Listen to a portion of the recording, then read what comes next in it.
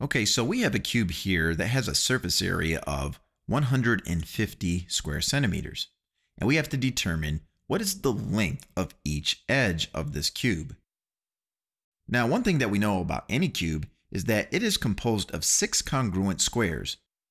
So if the entire surface area of this figure is 150 square centimeters, we can take that total surface area and divide it equally amongst these 6 sides, because each side is going to be equal to each other.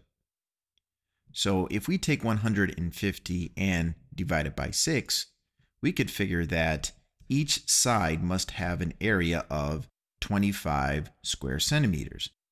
So that means that this surface is 25 square centimeters, this surface is 25 square centimeters, as well as this surface, and we can only see 3 of the sides from this viewpoint, but we should understand that the other 3 sides that are not in view also have an area of 25 square units. Well, let's just look at one side of our cube.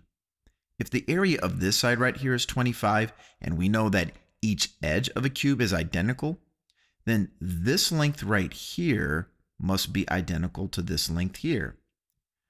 So all we really have to do is take the square root of 25, which is equal to 5. So this edge must be 5, and this edge must be 5, which answers the question that is being asked. What is the length of each edge of this cube? So the length of each edge of our cube is 5 centimeters. All right, let's try another example. This cube has a surface area of 486 square centimeters. So first we take that total surface area and divide it equally by 6. And 6 goes into 48 8 times, and 6 goes into 6 once. So we know that the area of each surface of this cube is 81 square centimeters. Now, what we can do is figure out what times what would produce 81, and that what would be 9 centimeters.